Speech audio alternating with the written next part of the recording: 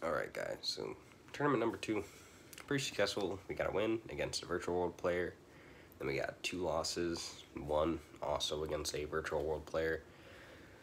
So in game 1, it was against somebody who's recently getting back into the game just like I was, so I would say in terms of skill, playing field was pretty even, but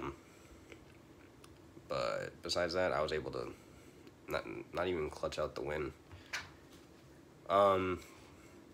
First match was pretty quick and dry, and then he got me in second match. And then he had shotgun to Nibiru, one of those games, and he didn't fully stop my board, so he just kind of gave up. The next was against Eldritch Orchest, which I had set it in a lot of back row removal, which sadly did not ever come up in a good way, considering that a lot of the Eldritch spells or traps react whenever they are destroyed. And the only reason I set it in so much back row removal was because I did know that there was going to be 2 Altergeist players before the tournament started. So I thought I would do, a safety check and get that out of the way. So that I could have maybe pushed into a game 3. There was a user error on my part, but besides that, I still would have probably lost.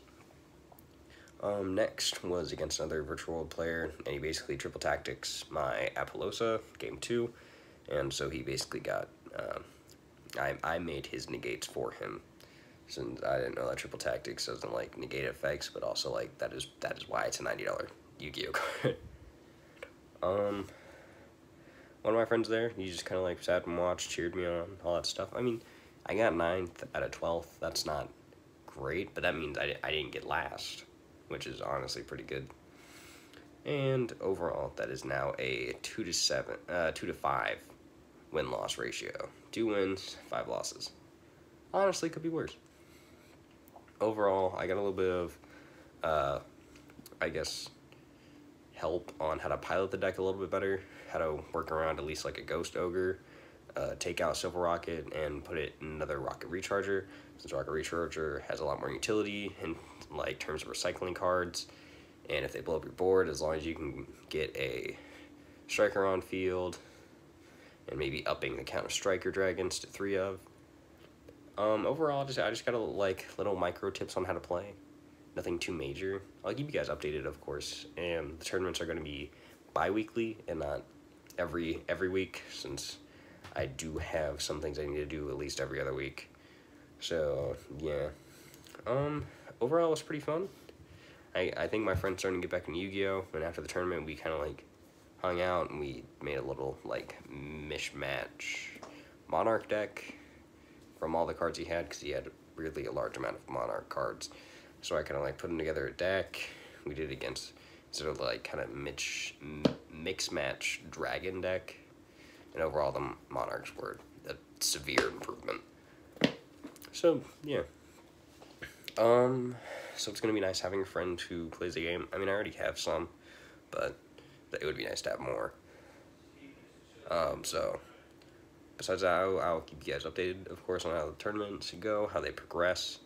I got a few Blazing Vortex, and didn't really pull anything good. But if you do play Dragon Link, I guess I'd love any suggestions. I know Chaos Ruler was a suggestion, but that's also a $25 card, the Dragon Maid engine, but we're a budget player, so we're not about to spend almost $100 just on something that can help me win only a few games. But I am trying to improve.